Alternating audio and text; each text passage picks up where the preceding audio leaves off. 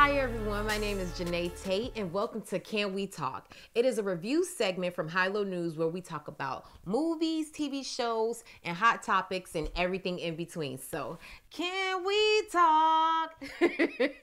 Let's just get right into it. Today, I want to talk about the Jill Scott and Erykah Badu Verzuz. It was everything. I enjoyed that battle so much. And I just call it battle for lack of better words because it really wasn't a battle. It was a coming together of soul, heart, love, just feel goodness, like if that's even a word. But it just was so good. And I feel like, especially right now in the midst of COVID-19, coronavirus, the pandemic, quarantine, like we needed that energy in our lives in that moment. For me, I'm a Badu super fan, like super duper fan. Like everything she's ever recorded, done, heard it, know the words, know the lyrics forward and backwards. Like love it, love Erykah Badu. Like I was introduced to her in 1997 when she was winning all those awards at the Lady of Soul award show. Soul Train used to do it back in the day.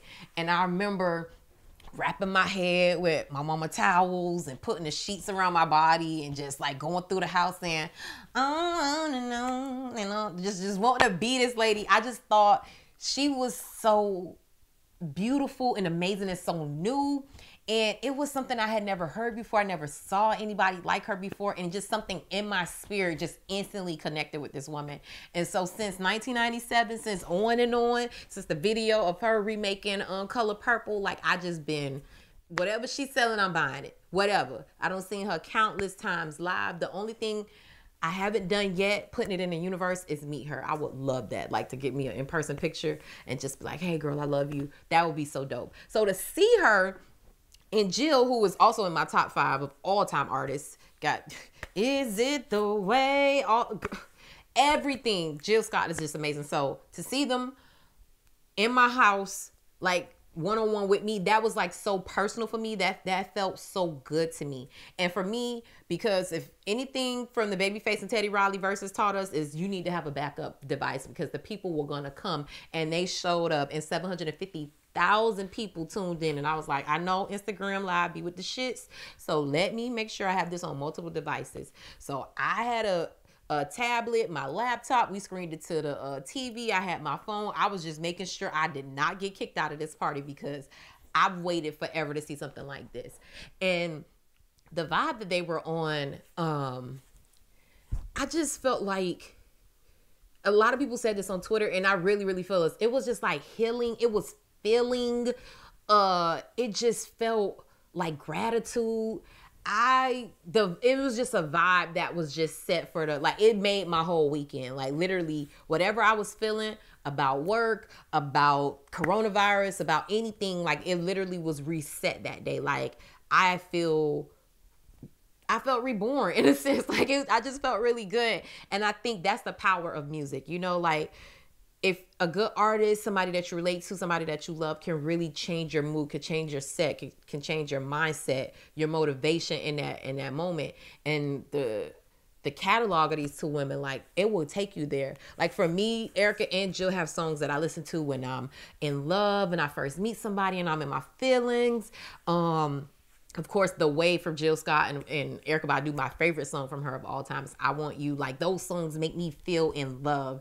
Then, you know, if I'm going through a breakup, they got those songs, you know, when you happy, when you need motivation.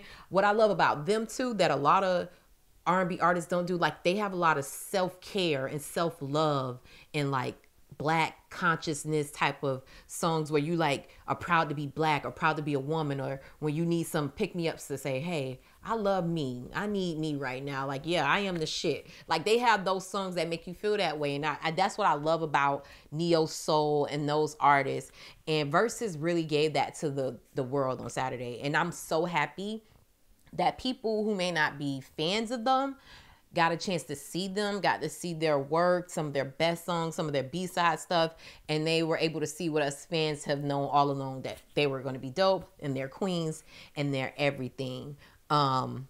So yeah, Erykah Badu, Jill Scott, y'all don't owe me shit. Y'all don't owe me nothing. Like really, take my money here.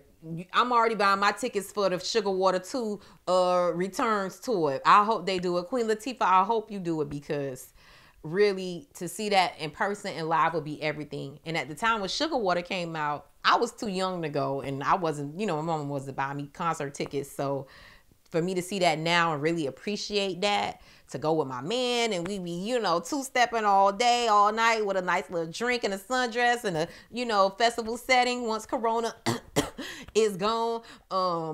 I'd be so happy to do that. And I hope that you guys really enjoyed the Verzuz as much as I did. It was everything, nothing bad, no hiccups. Well, you know what? There was a hiccup with Erykah Badu. I take that back. But even still, Jill kept it going. That was just so queen-like of her. Like, I loved it so much. And I hope you guys did too. So drop down in the comments. Let me know what your favorite part of the Verzuz show was, what your favorite songs are from Erykah Badu and Jill Scott. And also, welcome to our page. This is High Low News.